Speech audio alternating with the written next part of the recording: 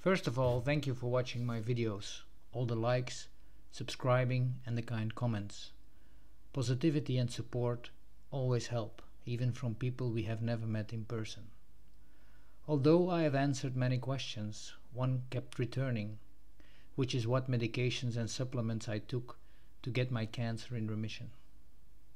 As my followers know, this is my 4th cancer and I have declined all standard of care, and that complicates things. To answer that question, we must examine the applicable guidelines on YouTube and their so-called medical misinformation policy. Quote, YouTube doesn't allow content that poses a serious risk or harm by spreading medical misinformation that contradicts local health authorities or the World Health Organization's guidance about specific health conditions and substances. This policy includes the following categories: prevention misinformation, treatment misinformation, denial misinformation. End of quote.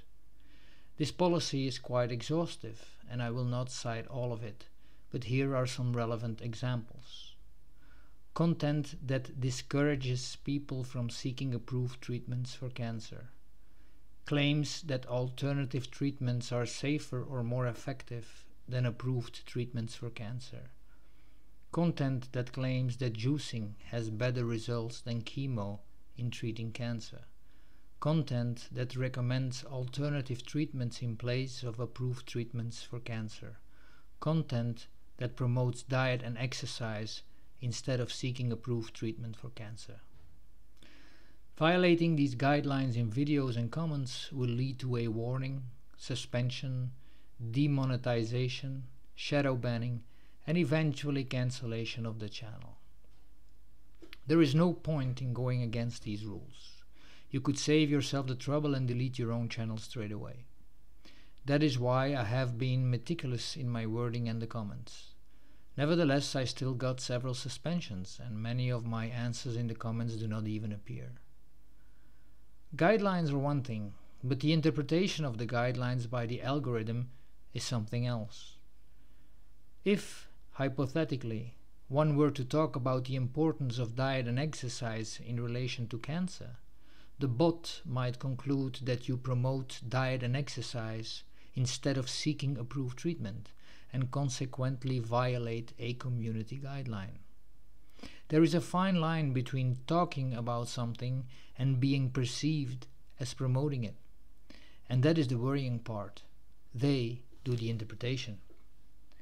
It further says, we may terminate your channel or account for repeated violations of the community guidelines or terms of service.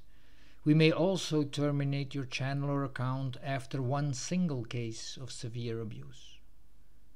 We have seen this happen to doctors and specialists in real life during the recent pandemic. World-famous scientists, virologists, and even Nobel Prize winners have been banned for speaking out against the mainstream narrative. There is no point rowing upstream. You'll be banned flat out. Nevertheless, with the above in mind, I will start disclosing my stack of supplements soon, without violating YouTube's community guidelines. The information will be presented in an alternative way, and it'll be up to the viewers to connect the dots. The comment section is also strictly monitored and heavily censored, so please tread cautiously when you comment. So will I. That is why I may not answer certain questions or why some of your comments do not appear. In case a channel were to vanish overnight anyway, I have mirrored it to 2 other platforms with the exact username. Use your imagination. If I disappear, you'll find me. Disclaimer. I want to repeat that I am not a doctor, I am a patient. All my content is merely a testimonial of what I did and what happened to me. It is in no way medical advice. It does in no way promote or discourage any therapy, diet, or lifestyle.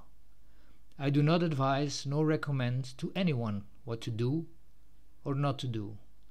I have my path, you have yours. Be well.